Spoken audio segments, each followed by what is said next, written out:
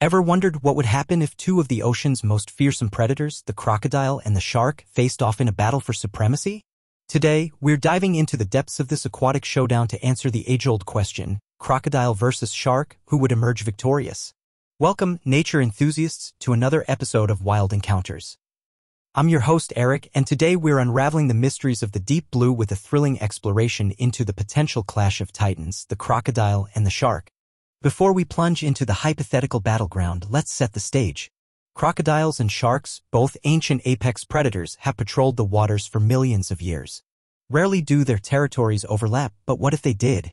Picture a great white shark cruising too close to the shores or a massive saltwater crocodile navigating ocean currents.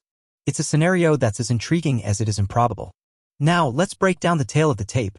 In one corner, we have the crocodile, a reptilian powerhouse that dominates both land and water. In the other, the great white shark, an oceanic behemoth with unmatched speed and stealth. Who would win in this ultimate aquatic showdown? Let's find out. Our contenders today boast impressive physical attributes, each with its unique strengths and weaknesses. Size, speed, bite power, senses, defenses, and combat skills, these are the factors that will determine the outcome of our imagined battle. Let's start with size. While both creatures are formidable, the great white shark's potential to reach a staggering 5,000 pounds gives it a significant edge in sheer mass.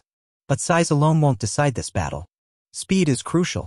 Sharks, with their swift undulating tail motion, outpace crocodiles in the water, reaching speeds of up to 35 miles per hour. On the flip side, crocodiles showcase their agility on land, reaching speeds of 22 miles per hour. A deadly combination that should not be underestimated. Now let's talk by power. The crocodile's formidable bite force of 3,700 psi and its death roll technique make it a force to be reckoned with. But sharks, armed with a slightly higher bite force of 4,000 psi and razor-sharp teeth, are no slouches in the biting department. The senses play a critical role too. Sharks, with their acute underwater vision, incredible smell, and the ability to detect electrical fields, possess a significant advantage in detecting and locating prey. Meanwhile, crocodiles rely on great nocturnal and underwater vision, along with pressure receptors to navigate their surroundings. An impressive arsenal, but will it be enough? Defenses are another key factor. Crocodiles, with tough skin and the ability to navigate both land and water, showcase a robust defense system. However, sharks, with their massive size and bursts of swim speed, create an imposing barrier against potential attackers. When it comes to combat skills, both creatures are ambush predators, but they employ different tactics.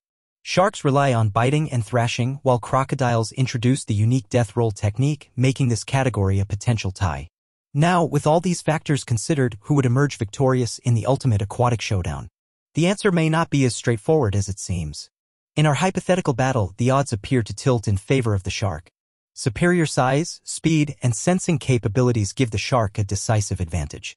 The crocodile's unique attributes, like the death roll, might pose a challenge, but overcoming the shark's predatory prowess and sheer dominance in the water would be no easy feat. Nature has equipped each of these creatures with specialized features for survival, and the potential clash between a crocodile and a shark underscores the fascinating dynamics of the animal kingdom. And there you have it, the ultimate aquatic showdown between the crocodile and the shark. Who would you bet on? Let us know in the comments below. With that said, thanks for watching, and until next time, stay wild.